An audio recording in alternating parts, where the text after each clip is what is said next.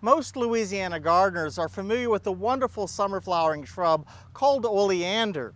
Now, oleander comes in standard sizes, and these are large growing shrubs that get to be 10 feet by 10 feet or even larger over time. There are also dwarf oleanders as well. These plants are lovely in the landscape, producing lots of flowers all through the summer season in flush after flush. The dwarf oleanders tend to stay around 3 to 4 feet by 3 to 4 feet up until about 6 feet by 6 feet, depending on what variety of dwarf oleander you grow. Now, the dwarf oleanders are not as hardy as the standard oleanders, and I don't recommend them for planting in the ground in North Louisiana, but today I'd like to talk to you about using them in containers. These dwarf oleanders are simply outstanding container plants during the summertime.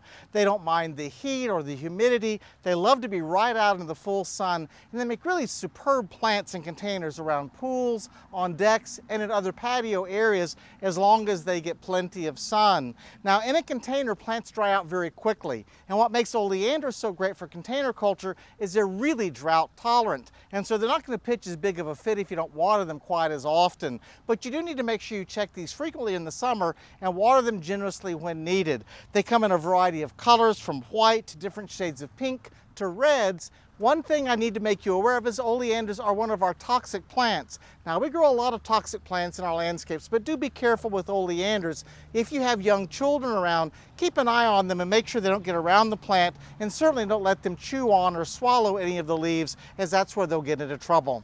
Forget it growing. I'm Dan Gill with the LSU AgCenter.